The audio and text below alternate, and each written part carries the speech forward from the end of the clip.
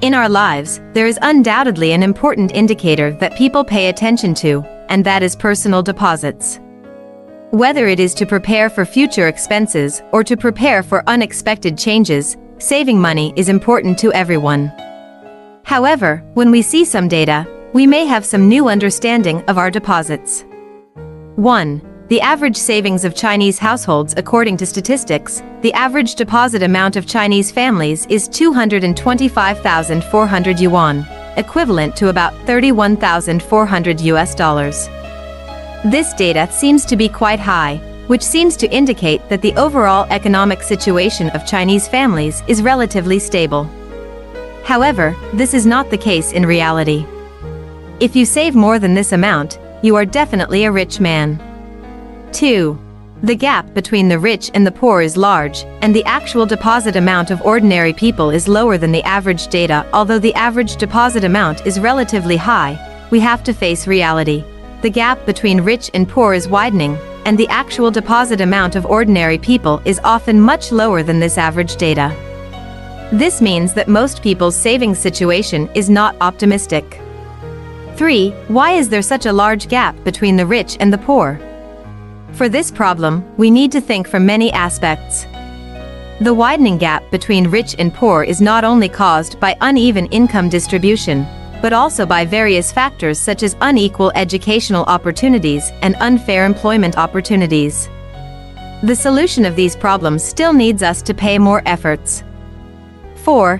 If your deposit is higher than this number, you have surpassed most families, but if your household savings are above that average, no matter how small, we applaud you. You've outdone most families, which means you're doing an excellent job of managing money and saving. This is further proof of your keen sense of money and correct financial concepts. 5. How can ordinary people get more income? Whenever we talk about personal savings, we can't help but think why some people can accumulate more wealth, while most families can only stop at mediocrity. This is not only the result of individual efforts, but also closely related to the distribution of wealth in the whole society. On the one hand, there is a huge gap between the rich and the poor in China. The rich tend to concentrate their wealth in the hands of a few people, while the wealth accumulation of ordinary people is far from comparable. This has resulted in a large gap between the actual deposit amount and the average data. So how can we move beyond most families to achieve financial independence and well-rounded development? 1. Reasonably plan consumption and savings. The first step to financial independence is establishing a reasonable budget and spending habits. Be clear about your monthly income and expenses, make saving a fixed expense, and stick to saving a portion of the money each month. Only by controlling consumption desires can we slowly accumulate wealth. 2. Actively seek investment opportunities. Simply relying on deposit interest growth is not enough. We also need to explore more investment opportunities. We can choose to invest in stocks, funds, real estate, or other potential areas, so that funds can be better utilized and value-added. 3. Learn financial knowledge. To achieve financial independence, we need to continuously learn financial knowledge and improve the level of investment.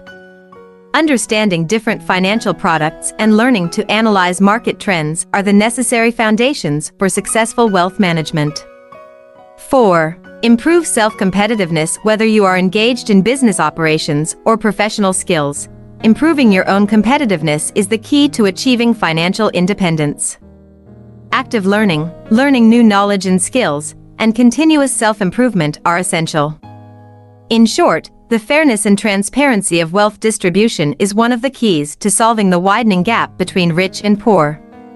We call on the governments of all countries to step up reform efforts, break down the barriers of solidified classes, and create a fair employment environment for the entire society. Whether we have saved more than most households or far below, the most important thing is that we always maintain a positive attitude. Wealth is not the only indicator of a person's success. The value and meaning of our life is far more than that.